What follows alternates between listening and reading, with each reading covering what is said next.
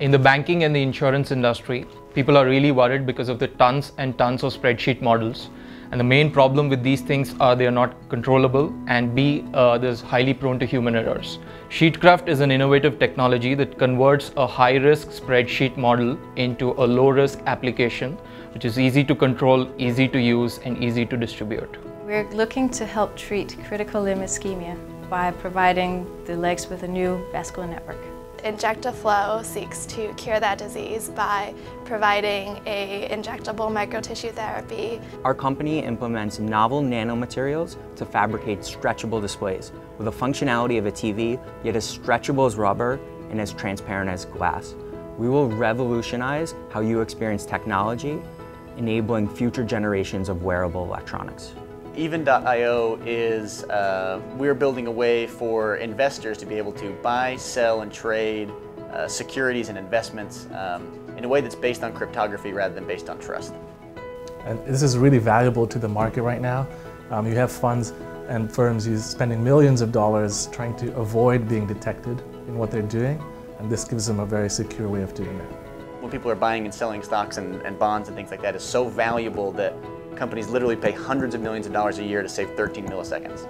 Phishing costs the private sector over $11 billion every year, and our mission is to make it obsolete.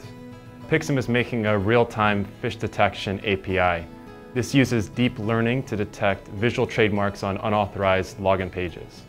Stroke is consistently among the top 2 or 3 causes of death in the US, and our technology will help it to decrease the incidence of stroke by measuring blood pressure and the stiffness of large arteries close to the heart.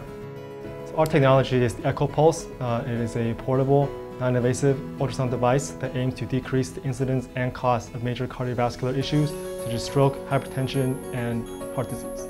So the basic idea for novel technologies came from research conducted in Jim Hohn's lab in the Department of Mechanical Engineering in Columbia School of Engineering.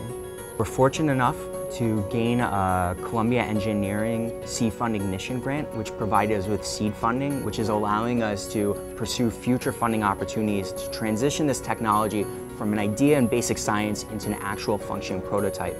This new therapy would enable us to inject the building blocks of blood vessels, and then once inside the body, they will connect on their own and form a new blood vessel network.